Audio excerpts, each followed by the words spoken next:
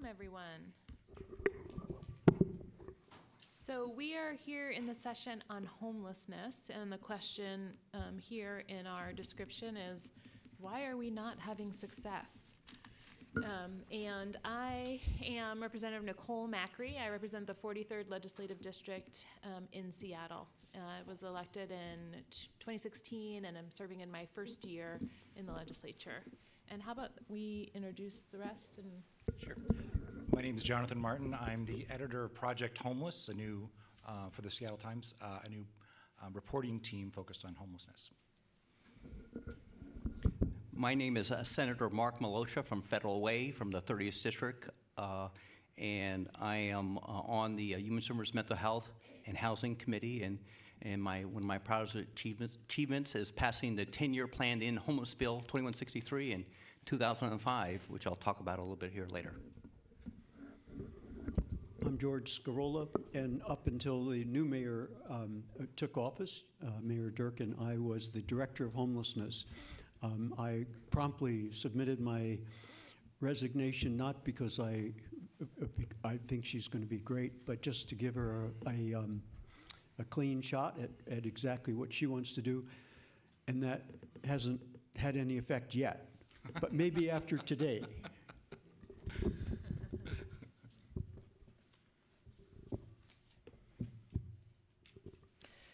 so why don't we kick off, George? We didn't really talk about this beforehand, but why don't we sort of kick off with a few minutes of intro, and we hope to leave a few, some time at the end for questions and answers to have some discussion. I bet for those of you who came here, you have some questions for us. So DJ asked me to do this, and I warned him I might not be sure of who I was at that point. But I want to start by saying I don't accept the premise that we're not having success. Seattle, which is what I know the best, has been a leader and an innovator in a number of ways. We have just done a major overhaul of the way we fund nonprofits. Painful. We're asking nonprofits that are already stressed to do their work even more efficiently, to make getting people housed the #1 priority. It's data-driven decision-making, a lot of the things that, the accountability that Senator Miloscia has been arguing for. We have set up 6 sanctioned encampments. People are coming from all over the West Coast to see how they work. Sanctioned encampments are tiny home villages, self-managed for the most part, and they're having good success. We set up a navigation center, which Representative Nicole Macri's organization runs. It is a state-of-the-art, how do you help people with the biggest obstacles and barriers to housing get housing? We have built a team of people who are going out into the field and dealing with people who are chronically homeless, who have been homeless in many cases for a decade or more. And we're helping them find housing. We're also asking them to leave places that are dangerous and inappropriate for humans to live in. Controversial, we've asked 1,700 people to move in the last 6 months, last year. There have been 3 arrests. So this group has really, and 650 people have taken some offer of shelter. So they were living outside in terrible situation. They've taken some shelter or some kind of housing better than living outside. And our argument would be they probably would not have without the encouragement and requirement of the navigation team, which is both police officers and outreach workers working together. So we think we've had some success. The problem is quite simple. We help about 650 households in King County a month get stable housing. We think there are about twice as many who become homeless in the same period.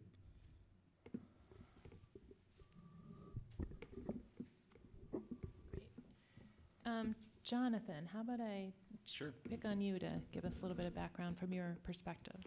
Sure.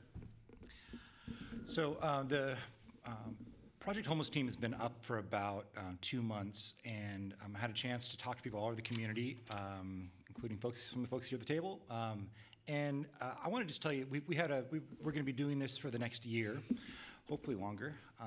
And the mission of my team is to really explore and watchdog the crisis response system, homeless crisis response system, and look for solutions from elsewhere in the country. So watch for more of our stories in the next year. I've had 3 takeaways so far in the first few months. First is that the governance structure we've set up for the homeless response system is a problem. There really is not anybody really in charge. Mark, I stole Mark's line. Elsewhere in the country, we've realized that there's been an effort to basically consolidate the local government, state government, and in some cases philanthropies under one roof, kind of under one umbrella.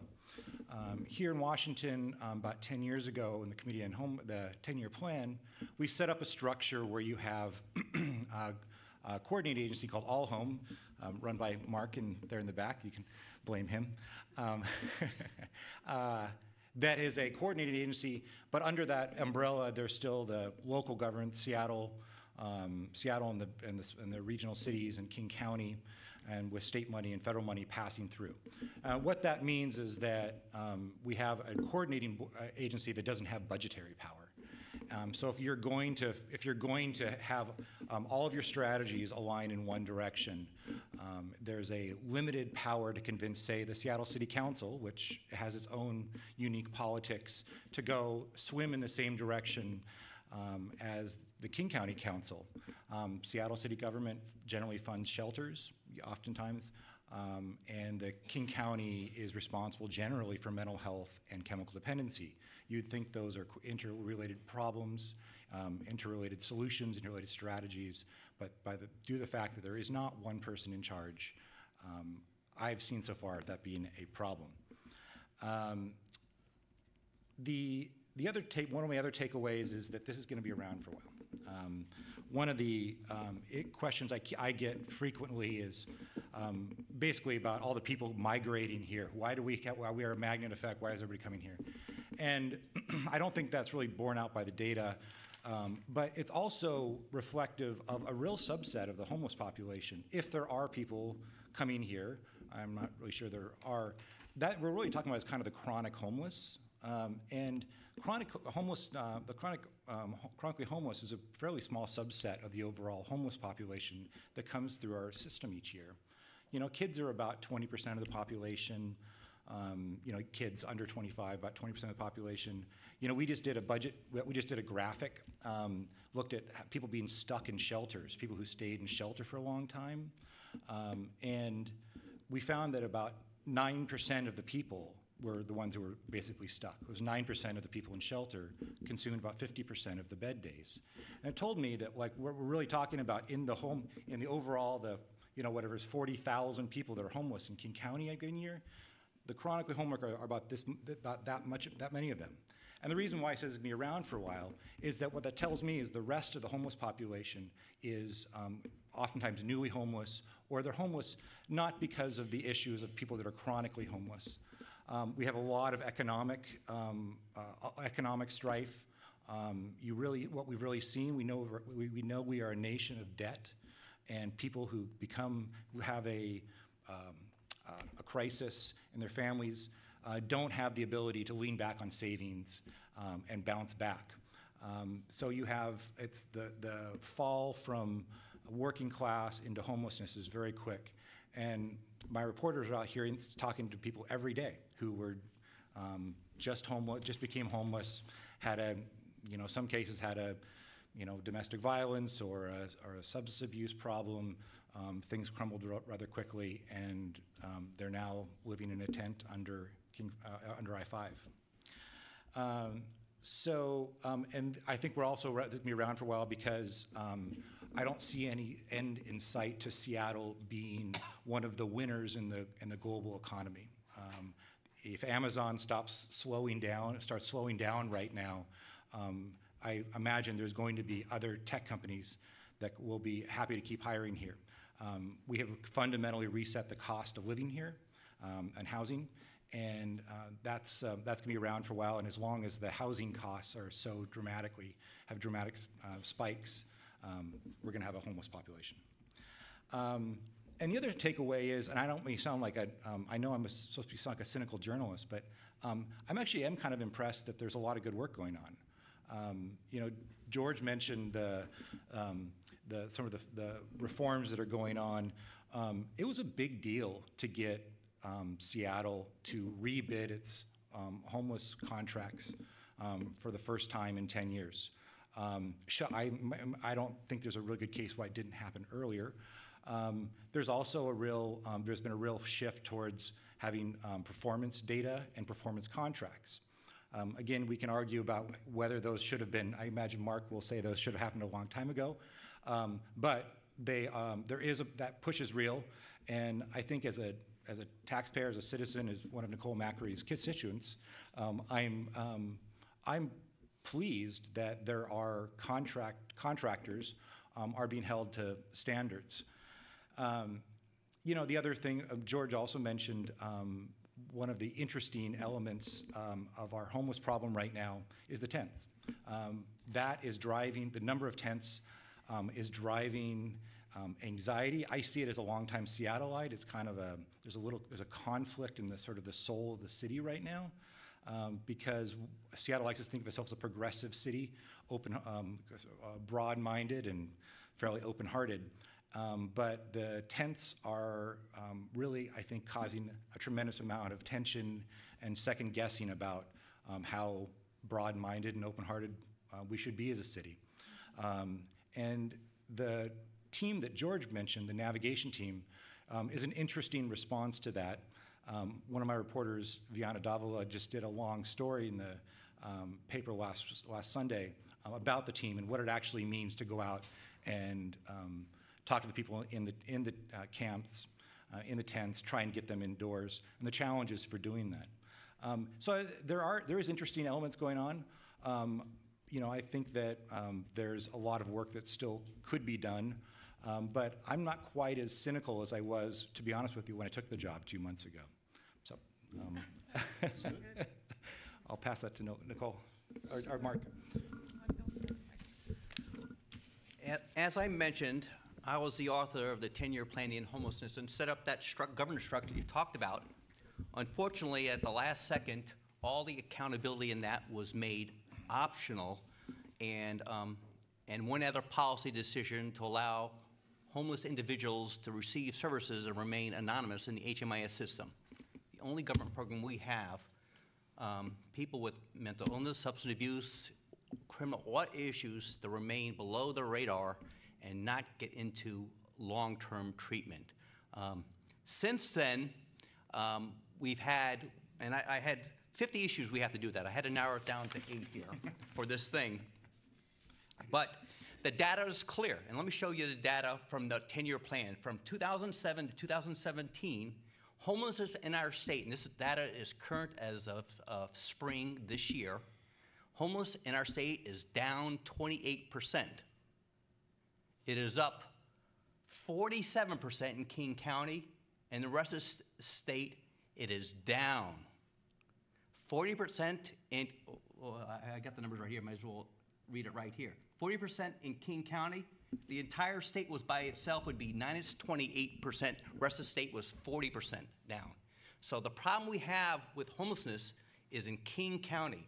It used to be 1/3 of the homeless was in King County. Now 53% of all homeless in our state is in King County. That's the problem. The governance structure, and you're absolutely right, is issue number one. We need strong, strategic, honest leadership at state and county level. Right now, I would have given an award to Ed Murray and to George right here. They have been the strongest leaders on homelessness of actually looking at problems, being honest what the problems are, and actually pushing back on the status quo to solve the problems. And also those 12 counties who actually met the goal of reducing homelessness by 50% in 10 years. 12 counties met the goal. 19 counties reduced homelessness, and there were 9 counties where homelessness went up. And again, King County, my county, was the disaster at 47%. Okay, so why don't we have strong leadership here in King County? We need a homeless czar in King County, and we need one in Seattle, and Ed Murray appointed George. Best decision ever. We have none at the state level. And then Ed Murray and George started tackling those issues one by one. And they started making accountability and performance a focus. Now, it's not to my standards, it's not Baldrige lean, ISO 9001 quality, but they're starting to ask the questions. I hope the next step is we have quality management systems in place as good as outside in the real world, focusing on cost, efficiency, effectiveness, and ethics. It's possible. It doesn't take hard for government to learn basic quality management skills, but we don't do it in government. Third thing, real accountability metrics. I get this data from Department of Commerce in Olympia. They have all the data. They're desperately trying to build the data systems now in King County and in Seattle. They still got quite a long way to go, but they're starting to realize cost data is really hard to come with. What's the cost per activity? I'll give you an example, which is completely atrocious. I don't know if you know this right now, but right now our effectiveness rate for substance abuse is 8%. We spend almost $1 billion on substance abuse. 8% effective? When somebody says we need more substance abuse, no, we need more effective substance abuse. So that's what quality management brings to the table. That's what having good metrics brings on the table. You're actually fixing those issues. And as I said, the HMIS system, the Housing Management Information System we have in places, there's very hard, right now we have very few broad strategic measures we're tracking. For example, we should have a daily count of how many people are homeless in the 11,000 in King County that are in the streets every day. How many new, how many are in the system, and are they moving up? We can't track that right now. And it's a piece of cake, 300,000 a year. In 2 years, we'll have it. We're spending hundreds of millions of dollars in King County, but we won't spend $300,000 to track everybody day by day. Children, mentally ill, disabled, and we allow that to happen because we don't want to spend money on accountability. Okay, next one, real homeless plans. We don't have, even though the bill mandated real homeless plans at the state level, at the county levels, not at the city levels, the plans are wildly varying. We have to demand a real plan like we have a real plan to build a bridge or build a building. A budget, it is actually accomplished goals, it is readable, and it actually makes sense. When I passed that bill, I said every county has to have a plan to reduce homelessness by 50% in 10 years. Come up with that plan. Very few counties did that. Right now, we've passed a goal of, we're past the 10 years, but where's the new goal? We can't start unless somebody says, and I can't get Department of Commerce, the executive branch, and I can't get any of the counties to say, come up with their new goal. 20% in 5 years? 50% in 10 years? What is the new goal? If we can't have a plan for success unless we actually set our goal. So that's another thing we need to do. Issue 5. I'm almost past halfway there. We need collaborative bipartisan solutions, like this conference, bipartisan, all voices. There's an interesting discussion we have about homelessness in Seattle, in King County. Anybody here from the council? I don't see anybody. It's, frankly, I'll just say it straight. It's between the socialists and the Democrats, the liberal Democrats. That's a conversation. That's not bipartisanship. We need to talk about everybody else who's, what? It's two parties. Yeah, it's two parties, right, in Seattle. But we need to talk with people who are maybe moderate Democrats, maybe conservatives, liberal, maybe people outside that focus. But housing and homeless policy is developed here in Seattle. We have to broaden the diversity of thought and ideas to get a solution. It can't be decided within 5 miles of the Space Needle. Affordable housing. Everybody in King County knows the problems with housing in King County. When the data says that homelessness goes up 15 to 32% every $100 in rent, and rent's going up like clockwork, over $100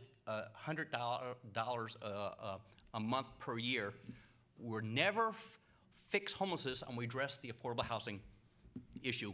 But I mean, we have to fetch it efficiently There was something on the Dave Ross show the other day said they're spending government dollars on affordable housing costing $500,000 a unit. That's an insane cost per unit. We'll never help homelessness. We'll never be able to build it if we're spending $500,000 a unit on affordable housing. The GMA is broken. Unless we fix the affordable housing problem in King County, not just Seattle is doomed, Federal Way where I live is doomed, Snohomish County and Pierce County is doomed. We gotta fix that affordable housing problem. Interventions and sweeps into an effective mental health criminal justice system. They started doing this here in Seattle. Wonderful. Having an illegal encampment is, in my mind, immoral. What goes on there? It's horrible if you listen to the stories. We need authorized encampments. My goal would be to end illegal encampments in Seattle within 2 years. I'll find the money. But having people in these illegal jungles is insane. Children.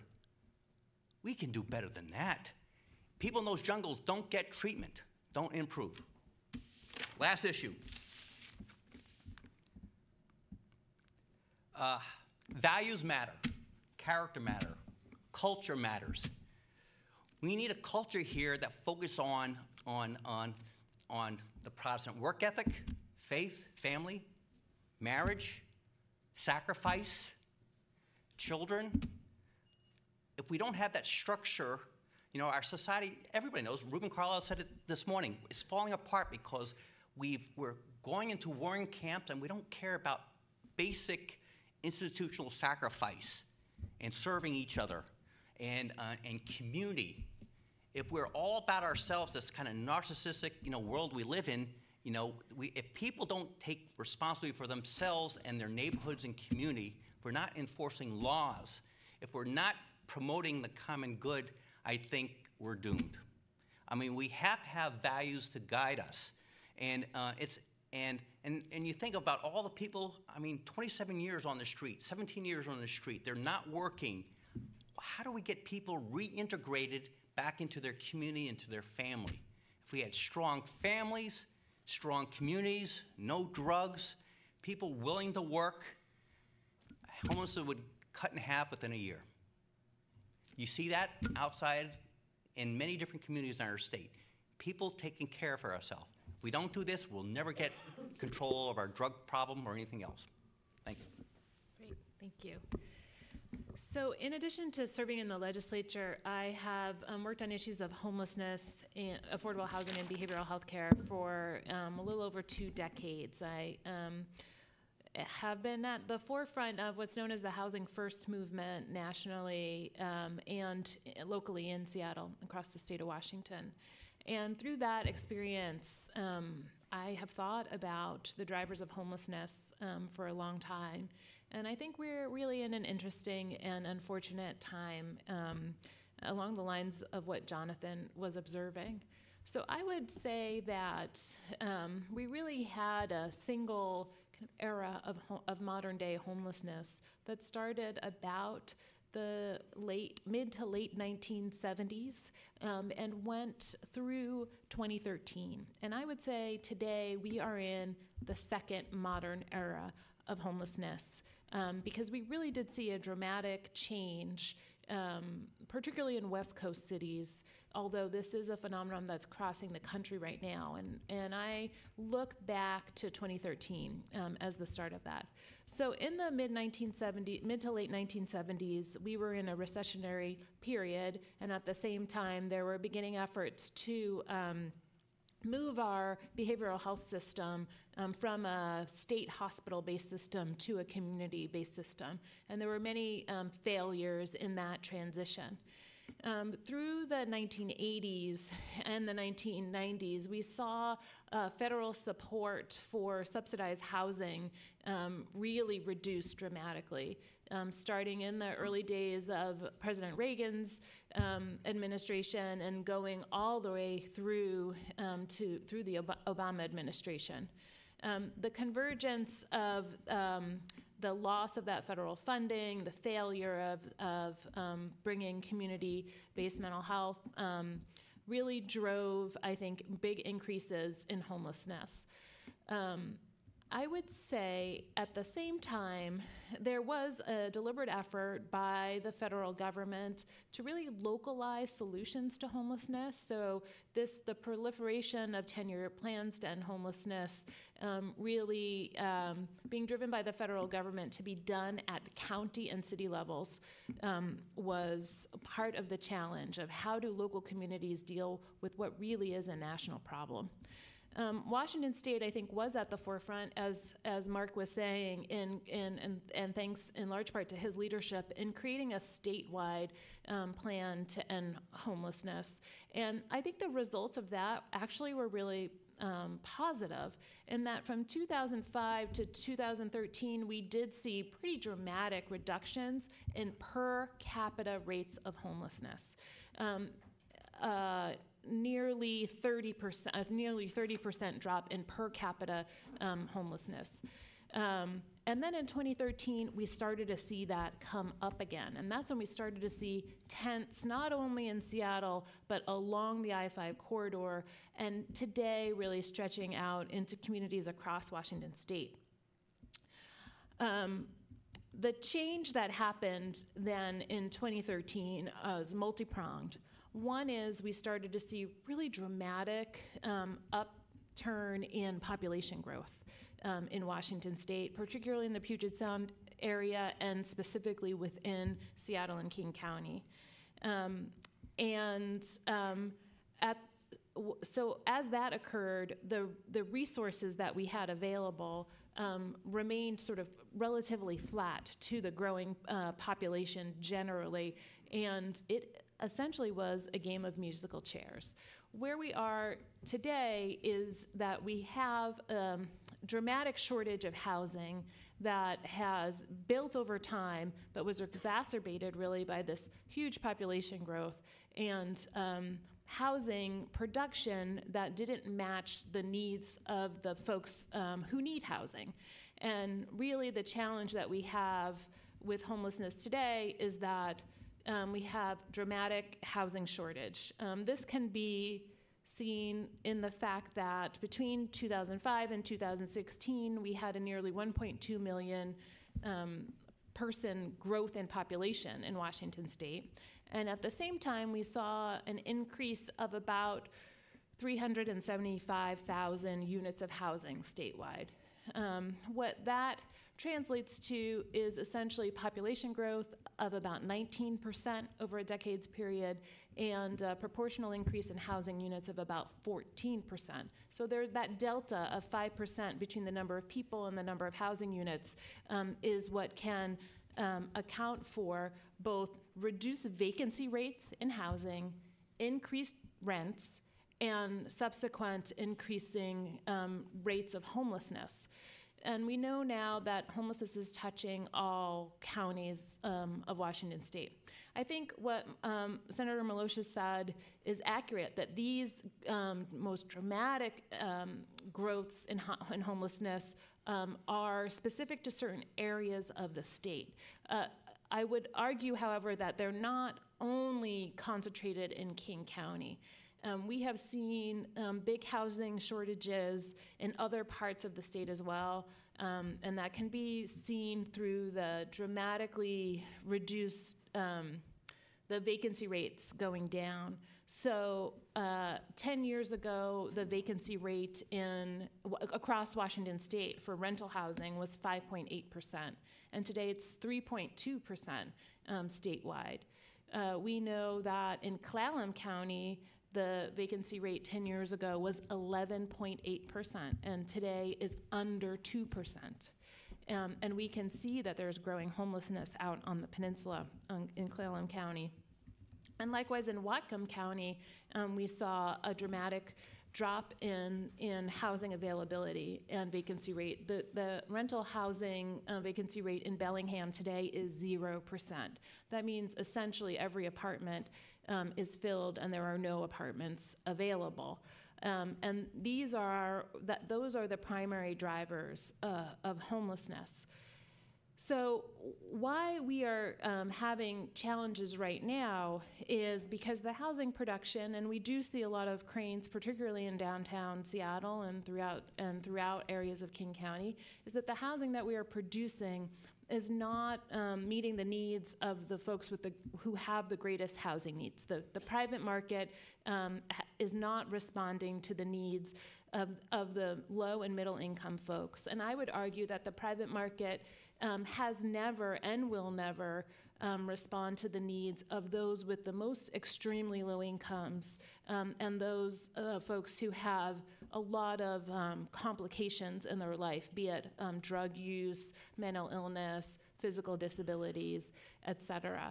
And so what I think the challenge we have is to figure out not only how government can work with private sector to drive the right balance of housing production over time to make sure that we are seeing increases in housing across all income spectrums, but that we are driving a homeless response system that is engaging the people, that is set up to engage the people who are most in need of housing, help navigate them to housing, and make sure that we have the housing for the folks most in need available. So the idea that we create affordable housing or low-income subsidized housing generally is inadequate. We really need to look at the specific folks who are most in need. We could argue that those are the people who are currently unsheltered and on the street. We can argue that those are the people who have experienced homelessness for the longest period of time as being the ones who are most in need of housing. Engage them. Usually that means by reducing the hurdles that they need to overcome in order to get services, meaning don't rule people out because of their life choices or their conditions. Provide robust service to navigate them to housing and make sure that that housing is available. The challenge we have right now is that we, I think, lack discipline in following those prongs. We talk about them routinely, but we sort of focus on different aspects of them over time. We'll sort of do bits and spurts of housing production, of certain kinds of specialized housing. We'll get sort of distracted by that, and we'll focus on engagement strategies for folks on the street. The navigation teams, I would argue, is one good example of that, of an effective strategy, but it's sort of whiplash in how we build our homeless policy. And then we will build up as the new funding redirection that was referenced in the city of Seattle.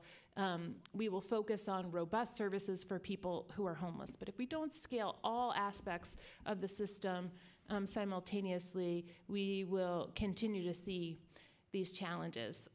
I was reflecting on about a decade ago, we would often talk as we were I was an advocate then, before I was a lawmaker, talk about how are we really going to scale up the response.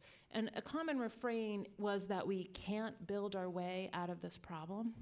But what we have, I think, found, or what I would reflect back on, is that we really missed huge opportunities to build a lot more of our way out of this problem than we should have. Currently, I know in King County, we have an estimated affordable housing shortage, so number of units that we really need for the people who are below 80% of our area median income, of 156,000 units. 156,000 units is the shortage. The majority of those units, that shortage is for folks who are below 30% of area median income, or who are earning under $18,000 a year. So we have a long way to go. I think one of the reasons why we haven't gotten there yet is that we haven't really thought about a solution that is relative to the scale of the problem.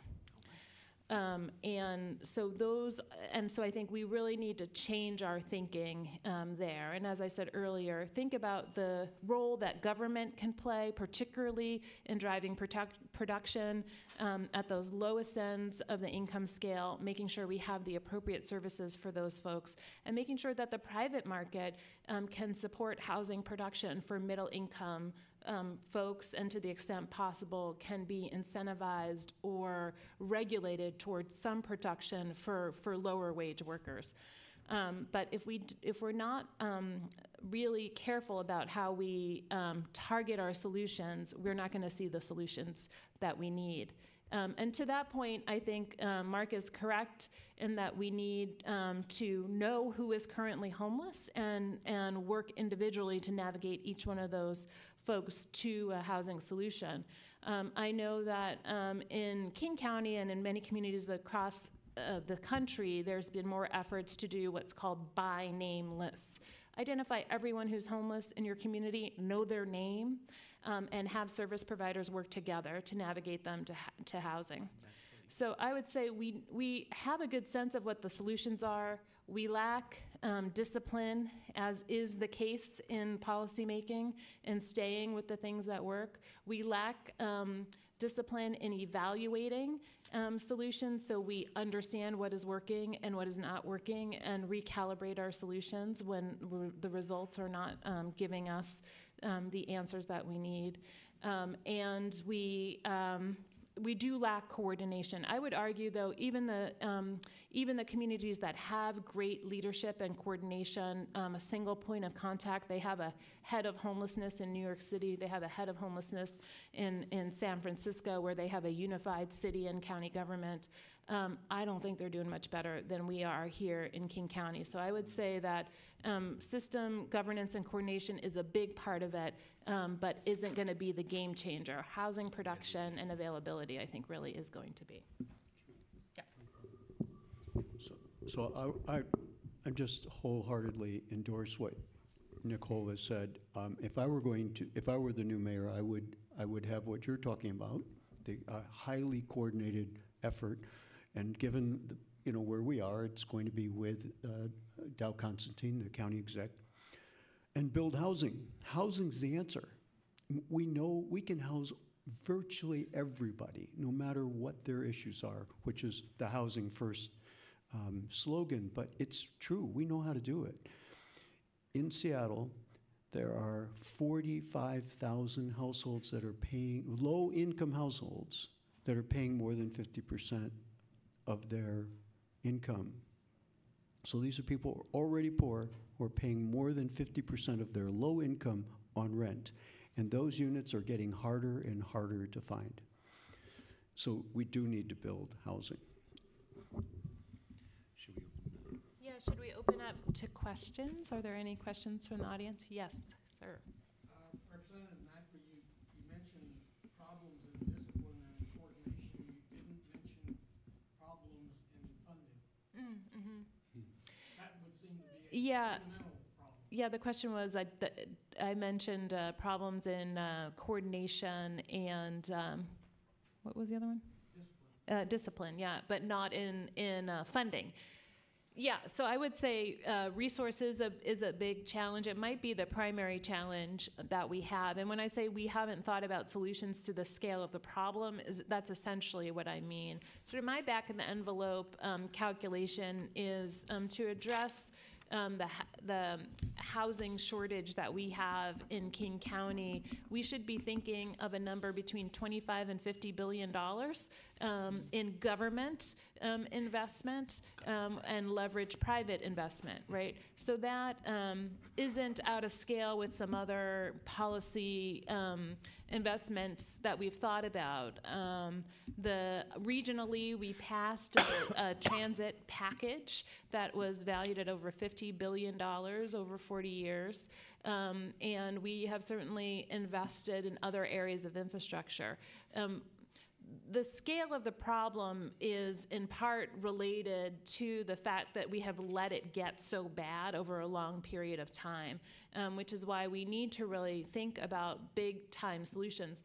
And I know that other Western states, including Oregon and California, have been thinking a lot more bigger scale than we have in Washington state. So one of the things I think we need to work towards is getting a sort of a shared understanding of the problem, and I agree wholeheartedly that bipartisan solutions are the way to go. We have solved other major infrastructure problems. We just made a multi-billion-dollar investment in K-12 public schools. In the past, we have made big investments in higher education, in transportation, including roads and transit in Washington state. So this, to me, feels like a problem that's not easy, but that is surmountable. And we have been a leader in innovation in a number of areas in Washington state, and I would argue including in behavioral health and in homelessness and affordable housing. We're far above average. The issue really is an issue of scale. If I can add something to that, I actually agree with Nicole's numbers. I think we need $5 billion to solve the homeless problem in King County and $25 billion to solve the affordable housing problem. And that's why I've said in speeches, I would have done half of Sound Transit for housing in Seattle. That would be problem solved. Or put an initiative on the ballot to raise that much money. But that's the scale we need. Or you get rid of the GMA and say, let the developers go wild, build a zillion units. Or you freeze development. No more businesses in Seattle. Just like the Hearst decision, no more development unless there's enough water. No more business in Seattle until they build another 100,000 units. But we can't do it at $500,000 a unit. That's the cost. Why does it cost $500,000 per unit to do affordable housing in Seattle? I'm going to touch one of the third rails of Olympia in the GMA, the Growth Management Act.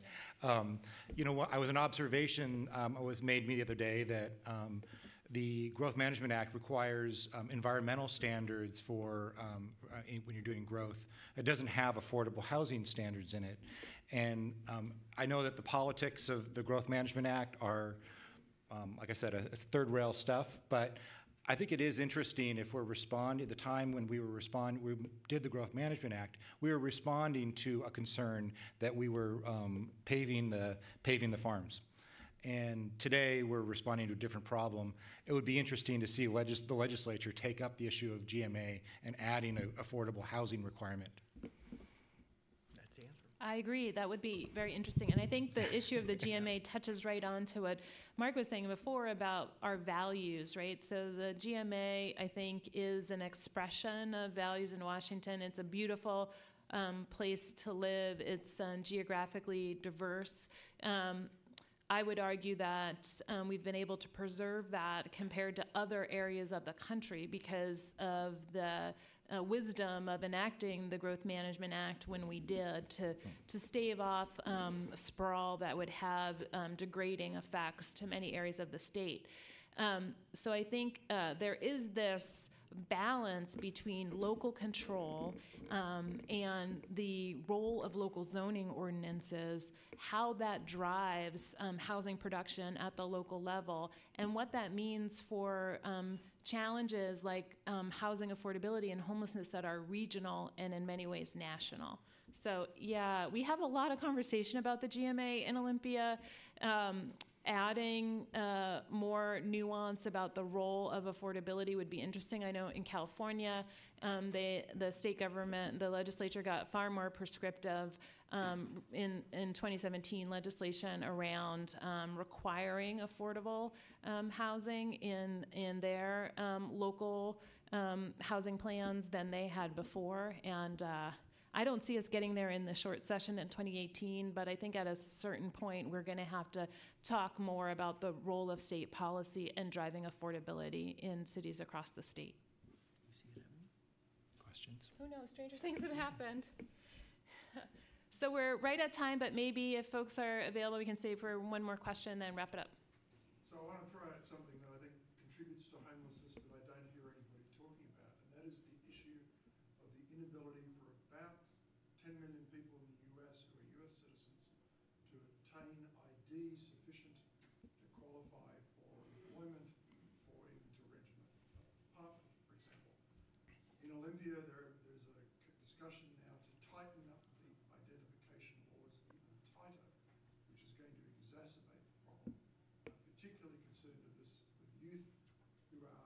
whatever reason become homeless and leave home without any form of identification. And it's virtually impossible for them to obtain any entry into society because of it.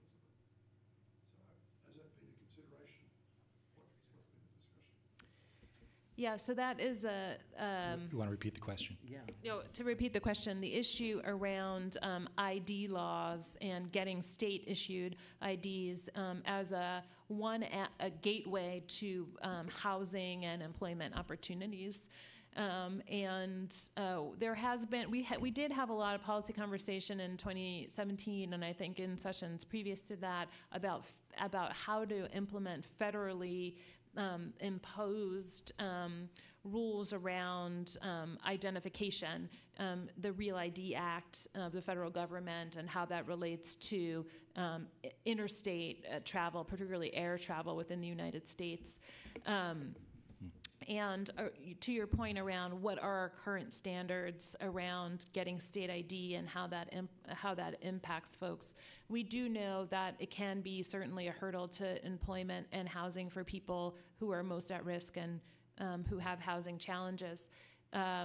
It was interesting that just a few weeks ago, we had a group of legislators come through Seattle to tour some affordable housing and homeless intervention problems, and that is an issue that came up routinely throughout our full-day tour.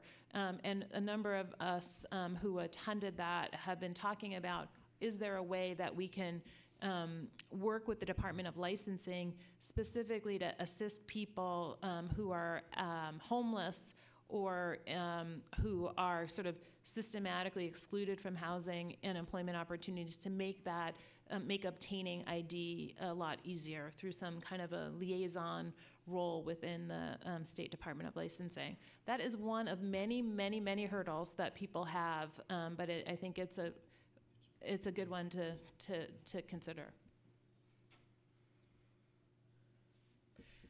So with that, thank you. I think the panelists will be here just for a couple more minutes if folks have individual questions. Thanks for being here today.